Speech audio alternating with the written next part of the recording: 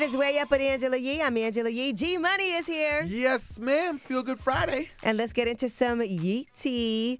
All right. Well, started off with Funny Marco and Chris Brown. You know, Chris Brown has his album 1111. Correct. And in anticipation of that, he sat down with Funny Marco in yet another funny interview. Now, Funny Marco asked a really awkward question about Chris Brown having a baby with a sister that looks just like him. I got a sister that look just like me, and she want to have a baby by you. You feel like hell no. No. My bad, I didn't mean to dish your sister like that, I'm just saying. But, no. Her name Ashley. What's up, Ashley? He said, hell no. I wonder if his sister looks just like him. And in addition to that, he also Chris Brown brought up the G Herbo situation when G Herbo and Southside were on Funny Marco's show and things didn't go so well for him. Here's what happened. Why you let G Herbo and them do you like that? Because I was just like in the moment, like, damn, like this happening. So you just letting light-skinned just bully you and It's like if you was in a car wreck. You can't stop it. Like as you tumbling, I'm just like, damn, the car tumbling. The car. When has a car tumbled? Yeah, no airbag. All right, so you guys can check out that full interview, which is great promo, Yes, I think, it is. with Chris Brown's album. I didn't see him doing too much.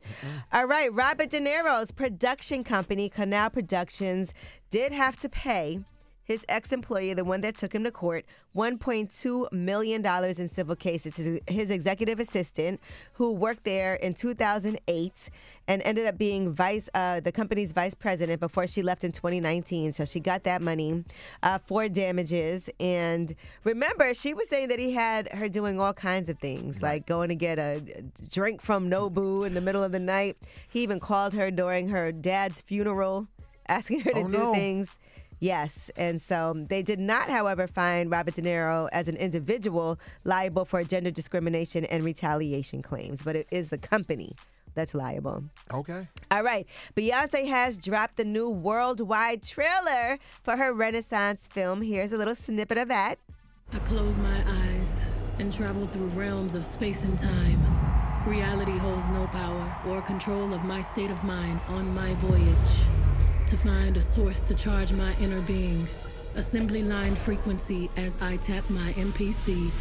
Welcome. In this world that is very male-dominated, I've had to be really tough to balance motherhood and being on this stage.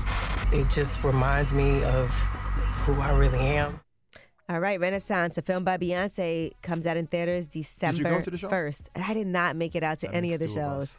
I know. I felt my daughters went. My daughters went to Beyonce and Taylor Swift. They did both shows. Oh, wow. I feel like I was at the Beyonce show, though, as much as people posted. I feel like I'm there. All right. It's 57 shows that she did on this tour. Sold out, by the way. 57 shows. And speaking of cha-ching, Bad Baby made $38.6 million her first year on OnlyFans. You know, she started it only 1 month after she turned 18. And listen, that's how much she made, $38.6 million. What was she showing on her OnlyFans? I didn't look, so I don't know. I didn't look neither, but. All right, cash me outside. Man. All right, well, that is your Yee tea. And when we come back, we have Under the Radar, the stories that are not necessarily in the headlines. They are flying under the radar. All right, and you'll be happy about this. Speaking of shows, the Fugees have been on tour. So here is some Killing Me Softly. It's Way Up with Angela Yee.